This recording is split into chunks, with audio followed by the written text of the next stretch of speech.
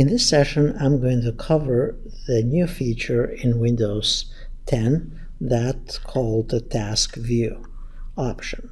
The Task View option is very similar to the Alt-Tab option in the previous versions of Windows.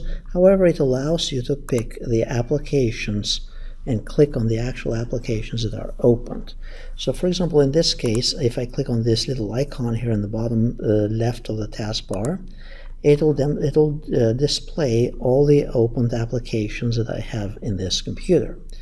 So to switch from one to the other at this point, I can simply click on it and it'll take me to that specific application. Then I can go back to the task view and then click on the next one and it'll take me back there as well to the next application. So this is very similar to the Alt-Tab feature, but in this case, when you release the Alt-Tab, it disappears. So basically, it's just a way of switching between applications.